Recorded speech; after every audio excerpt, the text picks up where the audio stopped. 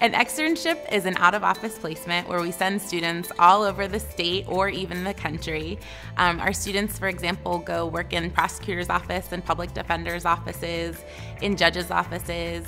We have had students on Capitol Hill with senators, and they just go and experience what life will be like as an attorney. It's one of the only externship programs in the country that allows students to go out and do distance externships. So a student can get up to 15 credits of externship experience somewhere far away. So for example, we had students in Alabama and Florida and DC getting externship credit while working with us on distance learning here at the school. Externships are really important, I think, in all of law. There are actually a lot of law schools where people and students can walk out of law school without ever having stepped foot in a courtroom.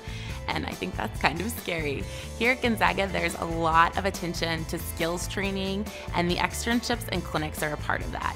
For students here at Gonzaga, actually an externship or a clinic is required before you graduate. So by the time students are done here at Gonzaga, they will definitely have a lot of practical education under their belt, and they'll be ready to hit the ground running.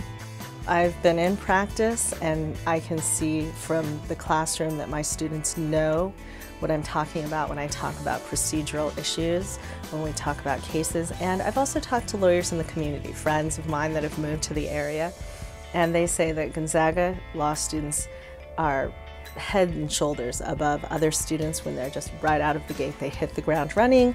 They know how to do things that other law students don't know how to do.